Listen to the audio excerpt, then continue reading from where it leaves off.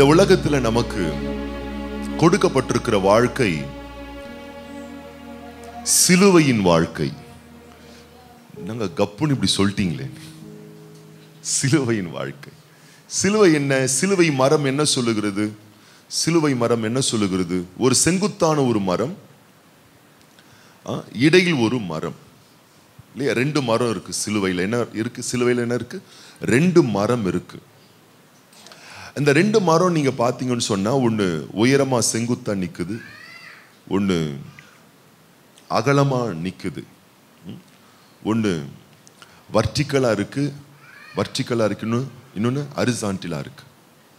இது என்ன சொல்லுது அப்படின்னு பாத்தீங்கன்னா, கீழிருந்து மேல உயர்த்தப்படுகிற மரம் சொல்லுது, நாம் பூமியில் இருந்தாலும் விண்ணின் தேவனோடு ஆழமான உறவு கொண்டிருக்க வேணும். ஹரிசாண்டலா இருக்கக்கூடிய மரம் சொல்லுது, நான் மண்ணிலிருந்து விண்ணில் உள்ள தேவனோடு தொடர்பு கொண்டிருக்கிற அதே நேரத்திலையும் என்னை சுற்றி இருக்கக்கூடிய உறவுகளோடும் நான் தொடர்புள்ள நல்ல ஒரு உறவுள்ள நபரை வாழ வேண்டும் என்று சொல்லுகிறது. இந்த ரெண்டு வாழ்க்கை தான் நமக்கு இந்த பூமியில இருக்கு பாருங்களேன். இந்த இரண்டு வாழ்வை எந்த ஒரு நபர் அழகா அருமையா அற்புதமா கையாளுகிறார்களோ, நான் சொல்லட்டுமா, அவர்கள் தான் ஜெயிக்க பிறந்தவர்கள், ஜெயிக்க கூடியவர்கள்.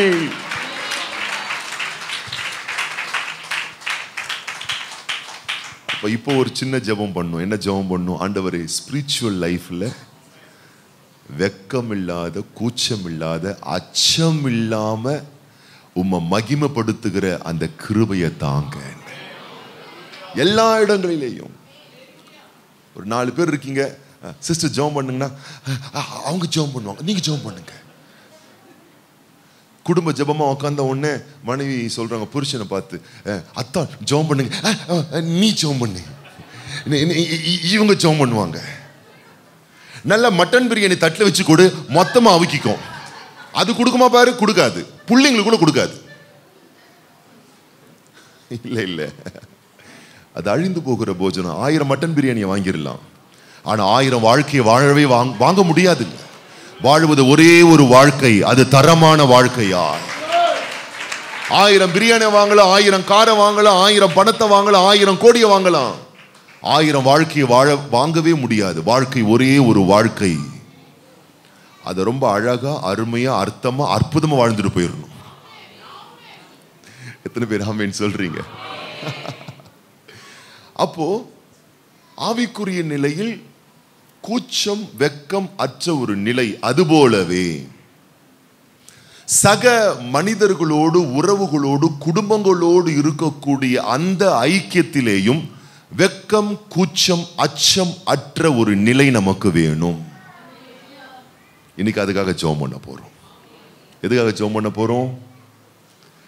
என்னுடைய குடும்ப உறவுகளோடு, என் இரத்த சம்பந்த உறவுகளோடு, என்னை சார்ந்தவர்களோடு, சக மனிதர்களோடு, சபை விசுவாசிகளோடு, சொந்தங்களோடு, பந்தங்களோடு, எல்லா மனிதர்களோடும் வெக்கம், கூச்சம், அச்சமின்றி அனைவரோடும் சகஜமாய் தேவநாம மகிமைக்காக பழகுகிற ஒரு கிருபை. ஒரு ஃபங்க்ஷனுக்கு போறோம், அப்படியே போவோம். அங்க ஒரு கும்பல் இருக்கும், இங்க ஒரு கும்பல் இருக்கும், அங்க நமக்கு தெரிஞ்ச ஒரு கும்பல் இருக்கும், தெரியாத ஒரு கும்பல் இருக்கும், அப்படியே பதுங்கியே போவோம். எதுக்கு? விஷ் பண்ணலாமா, பதுங்கி போலாமா? என்ன கூச்சம், என்ன வெக்கம், என்ன அச்சம். நின்று ஒரு ஸ்தோத்திரம் வச்சுட்டு போனா முடிஞ்சு போச்சு. அதுக்கு அவ்வளவு தயக்கம்.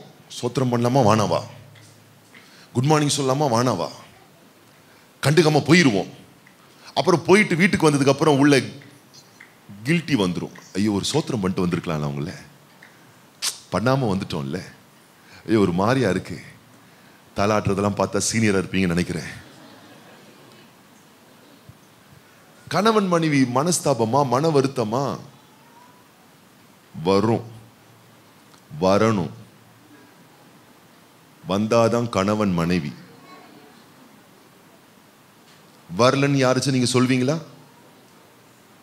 அப்படி வரலன்னு சொல்றவங்க இருந்தா முன்னாடி வாங்க, உங்களுக்கு ஒரு செலை வச்சு தெய்வமா மாத்திடுறோம். வரும் கருத்து வேறுபாடு, வரும் மனஸ்தாபம், வரும், வரட்டும். வந்த பிறகு அடுத்த நிமிஷமே அடுத்த வேலையை பார்க்கறதுக்கு இறங்கிடணும். அப்படின்னா மீண்டும் பேச பழக, மீண்டும் அன்பா இருக்க. இது பாருங்க, நம்ம பிள்ளைகள் இதை ஊர்ந்து கவனித்துக் கொண்டிருக்கிறார்கள். நம்ம கூட பிறந்தவங்க 2 பேரு 3 பேரு 4 பேர் இருப்பாங்க. கல்யாணத்துக்கு முன்னாடி வரைக்கும் பாத்தீங்கன்னா அவ்வளவு அந்யோன்யமா இருப்போம். கல்யாணம் ஆனதுக்கு அப்புறம் பிரிஞ்சிருவோம். இப்ப நம்ம 4 பெத்து வச்சிருப்போம். 2 1 3 4 பெத்து வச்சிருப்போம். நமக்கு என்ன தெரியுமா ஆசை இருக்கும்? என் 4 பிள்ளைங்களும் ஒத்துமையா இருக்கணும். உங்க அப்பாவுக்கும் உங்க அம்மாவுக்கும் என்ன ஆசை இருந்திருக்கும்?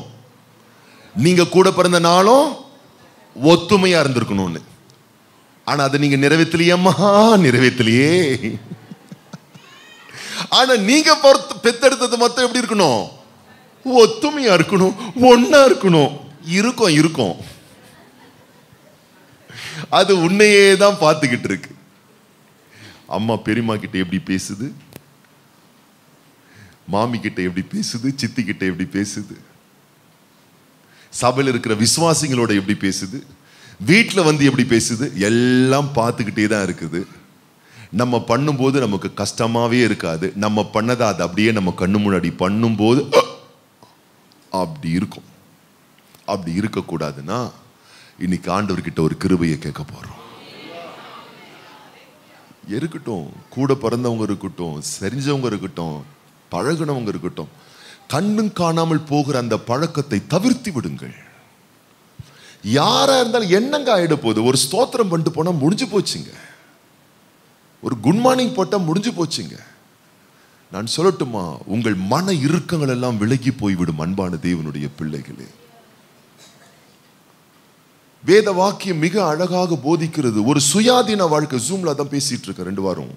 ஒரு சுயாதீன லைஃபை தேவன் நமக்கு கொடுத்திருக்கிறார். கலாத்தியரின் புஸ்தகம் 5ஆம் அதிகாரத்திலே சொல்லப்பட்டிருக்கு. கலாத்தியர் 5:13 வாசிங்க பார்க்கலாம். கலாத்தியர் 5:13 சொல்லப்பட்டிருக்கு. ஒரு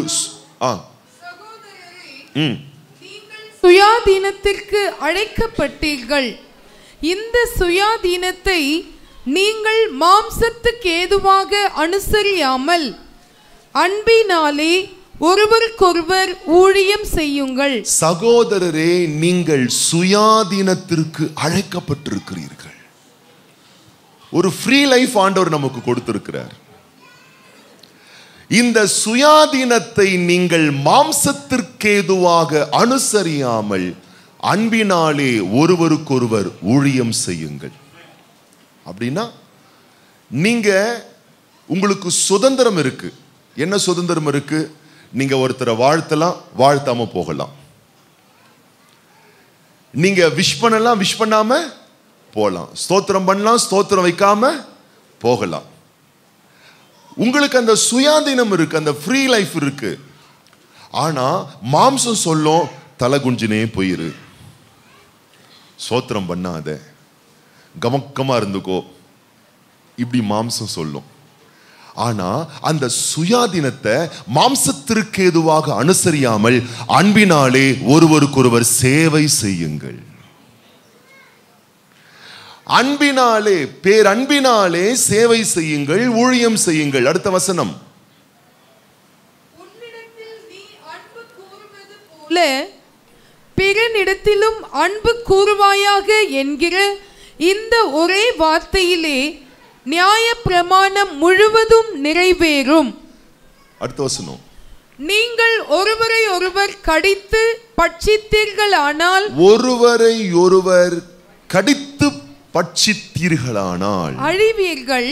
என்னவாமா? அழிவீர்கள். அப்படி ஒருவரால் ஒருவர் அழிக்கப்படாதபடிக்கு எச்சரிக்கையாயிருங்கள். எதுக்கு எச்சரிக்கையா இருக்கணுமா? எதுக்கு ஜாக்கிரதையா இருக்கணுமா? அவர்களால் நான் அழிக்கப்படக்கூடாது, என்னால் அவர்கள் அழிக்கப்படக்கூடாது. அதுக்கு பெஸ்ட் என்ன பண்றது? சோத்திரம் பட்டு போயிடவே வேண்டியது. ஈஸி, சிம்பிள் வே. இருக்கமெல்லாம் போயிரும் பாருங்க, உங்க மனசுல இருந்து போயிரும். ஒருவேளை அவர்களே உங்களை தவறாக புரிந்திருந்தாலும் அந்த தவறான அவர்களுடைய அபிப்பிராயங்களும் மறைந்து போய்விடும். பக்கத்துல பார்த்து சொல்லுங்க, ஒரு சிரிச்ச முகமா, எவ்வளவு அழகா சிரிக்கிறீங்க பாரு. கபடு இல்லாத உங்க முகம், பாலை விட வெள்ளையா தூய்மையா இருக்கிற உங்க பல்லு, அந்த சிரிச்ச வாய், அப்படி சிரிக்கும் போது வருகிற ஒரு எனர்ஜி, அப்படியே தேவ நதியும் ஜீவ நதியும் பாய்ந்து இருக்கு. நீ அப்படி சோத்திரம் வைக்கும் பொழுது ஆவியானவருடைய பேரன்பு உன்கிட்ட இருந்து நிரம்பி அங்க போகும், தெரியுமா?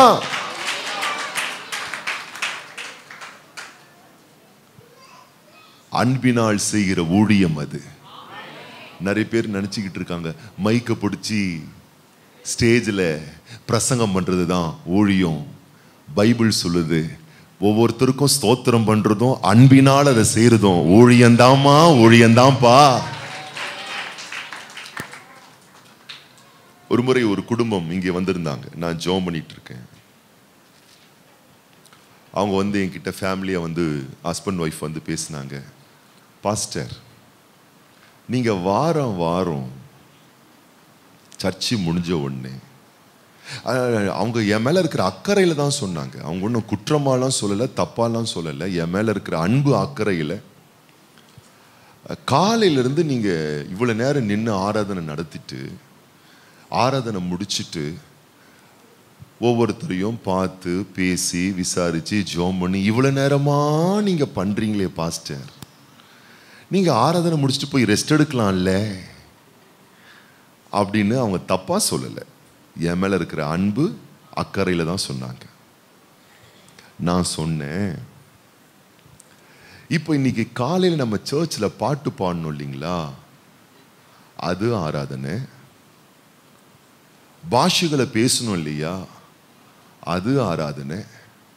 வார்த்தைகளை கேட்டோம் இல்லையா, அது ஆராதனை. செய்திகளை கேட்டு ஊக்கம் அடைந்து பலன் பெற்றோம் அல்லவா, அது ஆராதனை. கர்த்தருக்கு உற்சாகமா காணிக்க கொடுத்தோம் இல்லையா, அதுவும் ஆராதனை. அது மட்டுமே ஆராதனை இல்லை, ஆராதனை முடிந்து ஒருவரை ஒருவர் பார்த்து சந்தித்து விசாரித்து அவர்களுக்கு வாழ்த்துதல் தெரிவிக்கிறோம் இல்லையா, அதுவும் ஆராதனை என்பதை நீங்கள் புரிந்து கொள்ள வேண்டும். இப்ப அவங்களுக்கு நான் சொன்னேன், நான் மட்டும் இல்லை நீங்களும் இதை செய்யணும். எதையா செய்யணும்? நின்னு. ஏன்னா என் ஆத்துமாவே கர்த்தரை ஸ்தோத்தரி அப்படின்னு கையில பைபிளை தூக்கிறது. நம்முடைய கர்த்தராகிய இயேசு கிறிஸ்துடைய கிருபைன்னு அப்படி எழும்புறதுக்கு அழக்கா நிக்கிறது. கர்த்தர் உங்களை ஆசீர்வதிப்பாருன்னா பில்டிங் பத்திக்கிச்சு நான் போறேன். இது சர்ச்சு கிடையாது, இது சபை கிடையாது. பாடுகிறேன், துதிக்கிறேன், ஆராதிக்கிறேன், தேவனை மகிமைப்படுத்துகிறேன், அங்கேயும் ஆவியானவர் வசைவாடுறாரு. ஆராதனை முடிச்சுட்டு போகும்போது ஜமுனாமாவை பார்த்து, ஜமுனாமா சோத்திரமா எப்படிமா இருக்கீங்க, ஹெல்த்தியா இருக்கீங்களா, உங்களுக்காக ஜெபிக்கிறோம், கர்த்தர் உங்களை ஆஸ்வதிப்பாருமான்னு இப்படி சொல்லிட்டு போறோம். அந்த ஜமுனாமா முகத்துல அப்படி சிரிப்பு வருது பாருங்களேன். அழகா இருக்கீங்கம்மா இங்கிருந்து பார்க்கும்போது, சிரிச்ச உடனே. ஆண்டவருடைய அபிஷேகம்.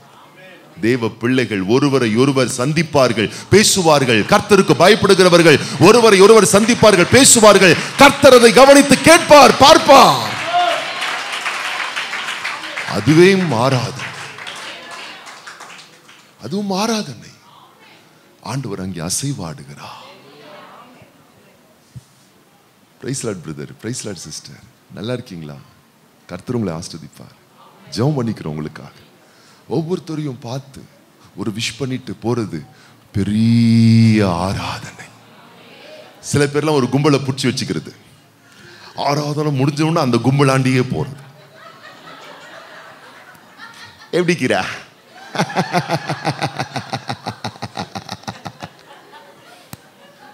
வாரம் வாரம் அந்த கும்பல் தான். அத்தனையுமே கிறிஸ்துவின் திரு சரீரங்கள், வேற்றுமை வித்தியாசங்கள் இன்றி. ஒருத்தவங்க நான் எதிர்பார்க்கிற மாதிரி இல்லைன்னா அவர்கள் எனக்கு விரோதி அப்படின்னு நீங்க நினைச்சிட்டீங்கன்னா பெரிய தவறு இழைக்கிறோம் வாழ்க்கையில். அனைவரும் நாம் எதிர்பார்ப்பது போல்தான் இருக்க வேண்டும் என்று நாம் எண்ணுவதே மிகப்பெரிய தவறு. ஏன்னா அப்படி யாருமே இல்லை இங்க. அவர்கள் நான் எதிர்பார்ப்பது போல்தான் இருக்க வேண்டும் என்ற அவசியமும் கிடையாது. இங்கு எவருமே அவரவருடைய தேவையை பூர்த்தி செய்து கொள்வதற்காக நாம் பிறக்கவில்லை. நாம் அனைவரும் தேவனுடைய சித்தத்தை நிறைவேற்றுவதற்காக பிறந்தவர்கள்.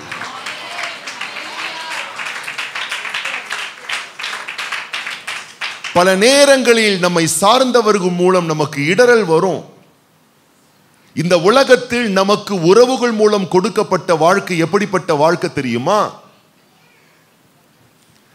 யாரும் என்ன ஒன்னும் சொல்றக்கூடாது, யாரும் என்ன திட்டிடக்கூடாது, யாரும் எனக்கு பின்னாடி என்னை பத்தி பேசிடக்கூடாது, யாரும் என்னை கஷ்டப்படுத்தக்கூடாது, யாரும் என்னை காயப்படுத்தக்கூடாது. அப்படிப்பட்ட வாழ்க்கை இந்த உலகத்துல பூமியில கிடையாது. கஷ்டப்படுத்துவாங்க, காயப்படுத்துவாங்க, எதிர்த்து பேசுவாங்க, பல வகையான சங்கடங்களை ஏற்படுத்தி கொடுப்பாங்க. அற்புதமான சத்தியத்தை நான் உங்களுக்கு சொல்லிக் கொடுக்கிறேன். அப்படிப்பட்டவர்களை எப்படி கையாண்டு உறவுகளை அழகாக, அற்புதமாக, ஆசீர்வாதமாக வைத்துக் கொள்வது. பிரசங்கி நாக்கியோன் சொல்லுகிறான், 7ஆம் அதிகாரம் 20ஆம் வசனம், பிரசங்கி 7:20 வாசிங்கள் பார்க்கலாம். ஒரு பாவமும் செய்யாமல் நன்மையே செய்யத்தக்க நீதிமான் பூமியில் இல்லை. ஒரு பாவமும் செய்யாமல் நல்லதை மட்டுமே செய்யக்கூடிய நீதிமான் இந்த பூமியில், இந்த உலகத்தில் இல்லை. பக்கத்துல பார்த்து சொல்லுங்க, அது நீயும் இல்லை, நானும் இல்லை. முடிஞ்சு போச்சு. நான் அவங்க அப்படி இருப்பாங்க நான் நினைச்சு கூட பார்க்கவே இல்லை. நீ ஏமா நினைச்ச? அவர் அப்படி இருப்பாரு நான் நினைச்சு கூட பார்க்கல. நீங்க ஏன் நினைக்கிறீங்க? அவர்கள் அப்படித்தான். நம்ம எதிர்பார்ப்பது போல் அவர்கள் இல்லை என்றால் சங்கடம் அடைவதோ சஞ்சலம் அடைவதோ கூடவே கூடாது. ஏனென்றால் மனிதனாய் பிறந்த எல்லாருக்குள்ளும் பல வகையான, சில வகையான பலவீனங்கள் இருக்கத்தான் செய்கிறது. அப்ப என்ன செய்ய வேண்டுமாம்? அடுத்த வசனம், வார்த்தைகளையும் கவனியாதே. சொல்லப்படும் எல்லா வார்த்தைகளையும் கவனியாதே. கவனித்தால் உன் வேலைக்காரன் உன்னை நிந்திப்பதை கேள்விப்பட வேண்டியதாகும். அற்புதமான விஷயத்தை சொல்றார். உங்களுக்கு பல வகையில தொந்தரவு கொடுத்துட்டு இருக்காங்க, சங்கடத்தை கொடுத்துக்கிட்டு இருக்காங்க, வேதனையை கொடுத்துக்கிட்டு இருக்காங்க அப்படின்னா பைபிள் சொல்லுது, கண்டுக்காத. தெரியுமா தெரியுமா உங்க பிள்ளைங்களை பத்தி இப்படி சொன்னாங்கோ, உங்களை பத்தி இப்படி சொன்னாங்கோ, அவங்கள பத்தி இப்படி சொன்னாங்கோ. பக்கத்துல பார்த்து சொல்லு, கண்டுக்காத. சொல்லப்படும் எல்லா வார்த்தைகளையும் கவனியாதே. அதையே போக்கஸ் பண்ணிக்கிட்டு இருக்காத. இப்படி சொல்றாங்க உங்களை பத்தி, அப்படி சொல்றாங்க உங்களை பத்தி, இப்படி சொல்றாங்க சொல்லிட்டு தான் இருப்பான். கவனித்தால் நம்ம நிம்மதி போயிரும், கவனித்தால் நமக்கு இருக்கிற சந்தோஷம் போயிரும், கவனித்தால் நம்ம குடும்பத்தில் இருக்கக்கூடிய மகிழ்ச்சி போயிரும். அப்படி சொல்றாங்களா, அவங்க அப்படிதாங்க சொல்லுவாங்க, அவங்க அப்படிதாங்க இருப்பாங்க. நம்ம வேலையை நம்ம பார்ப்போம், நம்ம கடமை நம்ம பார்ப்போம். கர்த்தர் நமக்கு கொடுத்த கிருபின்படி தேவ நாம மகிமைக்காக நம்ம சாட்சியா வாழ்ந்துட்டு போவாங்க, அந்த கதையை விட்டுருவாங்க என்ற ஒரு எண்ணத்துக்கு நீங்கள் வர வேண்டும். அப்படி நீங்கள் எல்லாவற்றையும் கவனித்துக் கொண்டே இருந்தால், நான் சொல்லட்டுமா, உங்க கிட்ட இருந்து ஆதாயத்தை பெறுகிறார்கள் அல்லவா, உன் வேலைக்காரன் கூட உன்னை நிந்திப்பதை கேள்விப்பட வேண்டியதாகும். அப்படின்னா உங்க தயவுல தான் சிலர் இருப்பாங்க, அவங்களே அந்த கேட்டகரி தான்ங்கிறாரு. அப்ப எங்க போக முடியும்? ஊரார் வாயை நீங்க அடைக்க முடியாம இருக்கலாம், ஆனா உன் கூடவே இருக்கிறவங்களே உனக்கு எதிர்த்து பேசக்கூடிய நபர்களா இருப்பார்கள் என்று வேதம் சொல்லுகிறது. உன் வேலைக்காரன் உன்னை நிந்திப்பதை, நீ தான் உனக்கு சாப்பாடு போடுற, உன் தயவுல தான் வாழ்ந்துகிட்டு இருக்கான்.